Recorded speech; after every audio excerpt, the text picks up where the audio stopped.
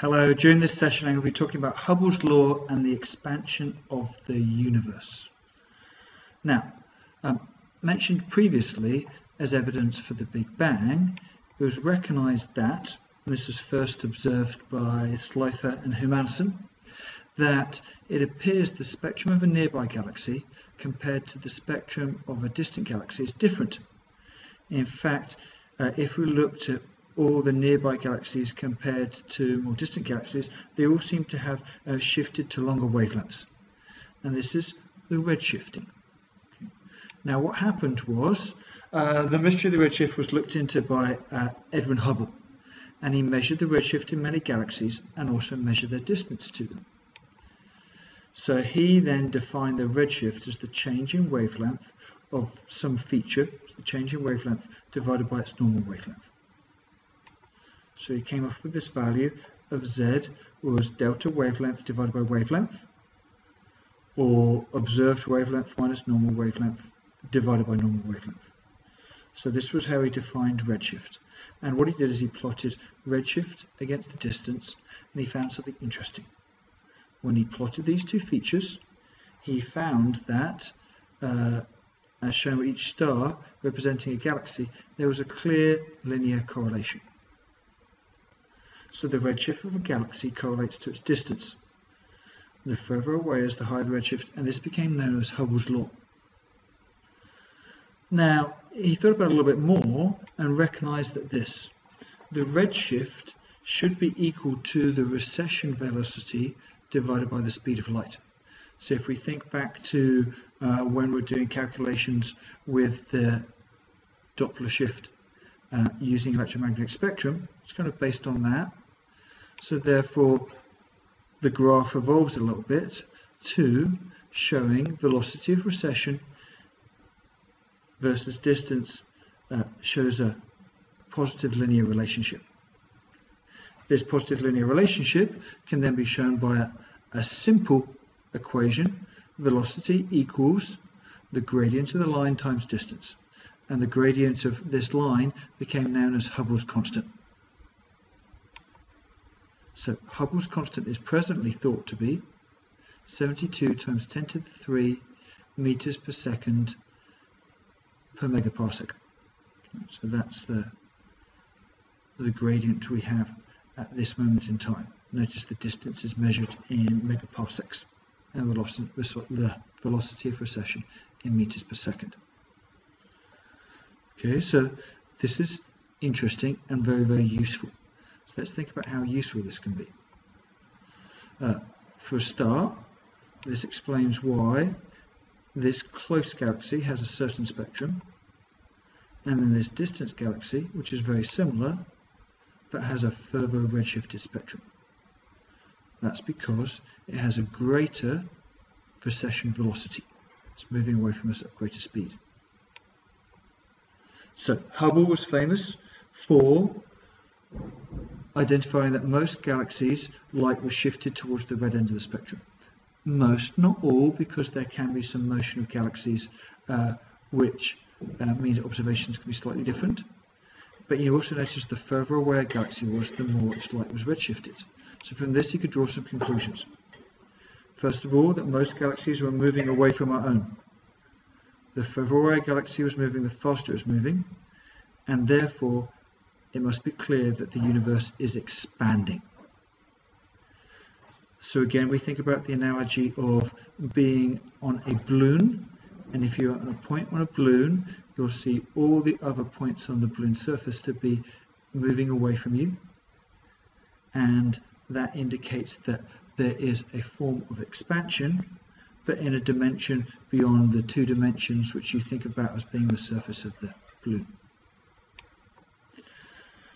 So what does Hubble's law tell us? So, assuming the expansion of the universe is constant, it means we can look back and we can work out an upper age limit for the universe. So we can do this by recognizing the length of the universe is 1 divided by Hubble's constant. So this is 1 divided by 72 times 10 to the 3 meters per second per megaparsec. Now clearly there's not a clear unit there, so we're going to do some changing of our units. First of all, we're going to convert into parsecs. Then we're going to convert into meters. And then we see the meters and the meters are going to be able to cancel out. That should be meters to the -1. And give me a final answer as 4.29 times 10 to the 17 seconds, which is 13.6 times 10 to the 9 years. So about 14 billion years ago. So Hubble's law allows us to give some idea of the upper age limit of the universe. That's useful. There's also another feature, something called the cosmic scale factor. So let me explain this. As the universe expands, all the distances are stretched with what is something known as the cosmic scale factor, which is R. Now, the cosmic scale factor when a distance light was emitted is different to the cosmic scale factor which we have now. So we have something which is known as RO. RO is the cosmic scale factor when light was emitted, and R is the cosmic scale factor which we're experiencing at this moment in time. So this argument means that the stretching of the universe is causing the redshifting and not the galaxies moving themselves. So therefore we can extend this idea and recognize that the change in cosmic scale factor from the original to now is divided by the original cosmic scale factor of when light was emitted should be the same as the ratio of the changing wavelength divided by the original wavelength, which is equal to the redshift. So that means the most important bit here is redshift equals, go back there, is equal to the cosmic scale factor divided by the original cosmic scale factor -1. So we have another way of doing calculations, and we can use this tool to do some further calculations, as I'm going to show you in a minute. So my example question: a distance quasar is detected to have a redshift value of 5.6. Calculate the speed at which the quasar is currently moving relative to the Earth, and then estimate the ratio of the current size of the universe to its size when the quasar was emitted, photons were detected. Okay, so the first part A is going to use Hubble's law, and part B, you're going to see, is going to use the cosmic size factor. So how do we do this? Well, if we know that the redshift equals 5.6, the redshift is also equal to the recession velocity divided by the speed of light, so therefore the velocity is equal to 5.6 times the speed of light.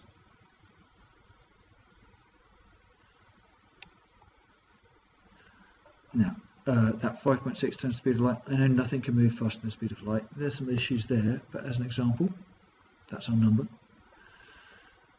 Then if we think about the cosmic scale factor, so what we can see here is R divided by RO minus 1 equals 5.6. This means that R divided by R original equals 6.6. And therefore RO, which is the original, the smaller size, divided by R is going to be equal to 1 divided by 6.6, which equals 0.15. So therefore the universe is approximately 15% of its current size when the light is emitted, because we're looking back in time. So that's Hubble's law and some of the calculations around it. I hope that was useful.